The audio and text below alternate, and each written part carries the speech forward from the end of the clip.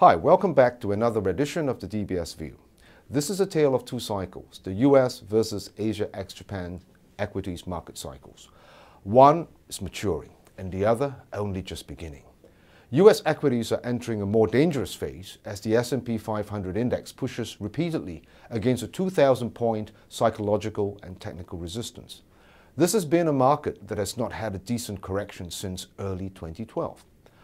The last 10% correction in the S&P 500 was in the second quarter of 2012. And since then, there's been this familiar pattern of shallow corrections followed by rebounds mostly off the 100-day moving average, and then continuation of the uptrend.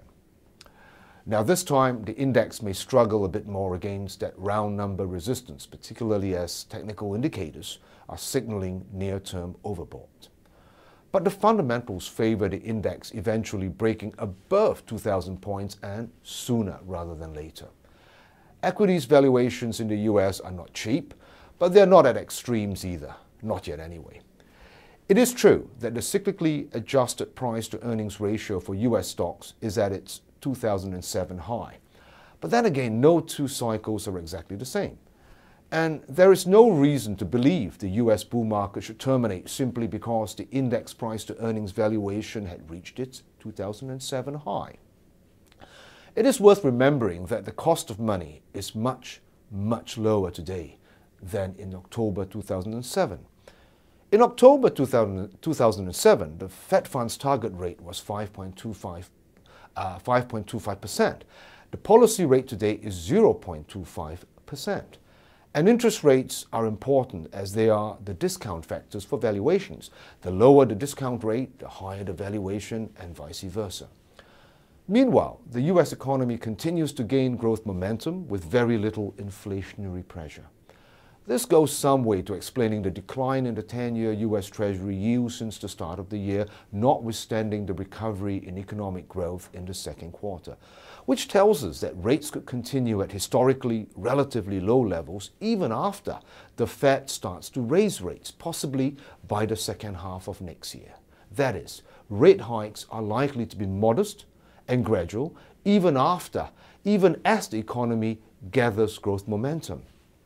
And don't forget that US corporate earnings have been doing pretty well too. So yes, this is a maturing cycle with more risk, but it is not necessarily the end of the cycle. Paradoxically, at more mature stages of the market cycle, it is easier to find believers than skeptics. And so it is with the US market today.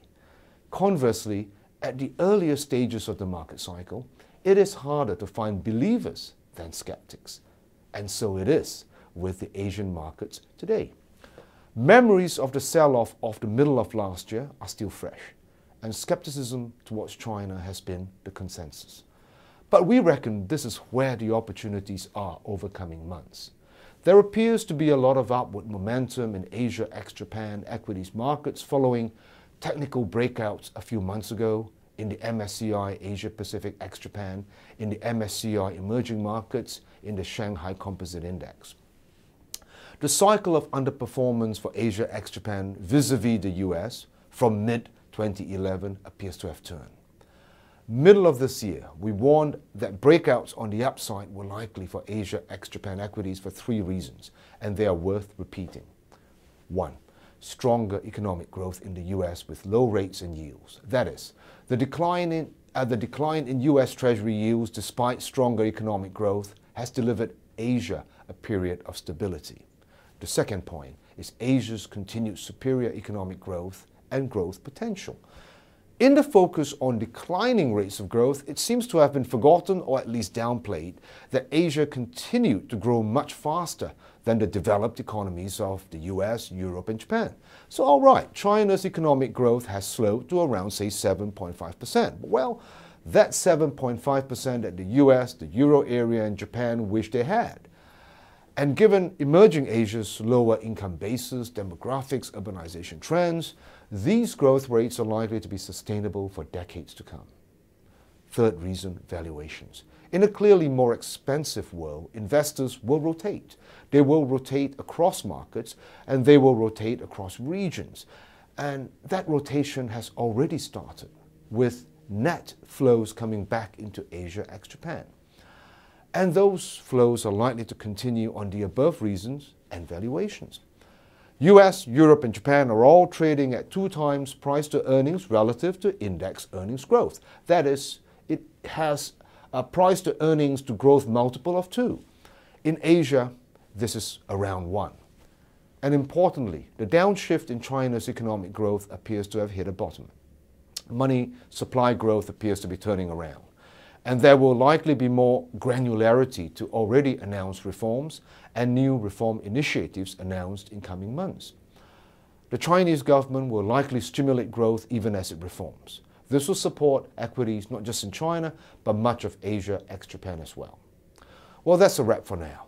With that, I thank you for joining us for another episode of the DBS View.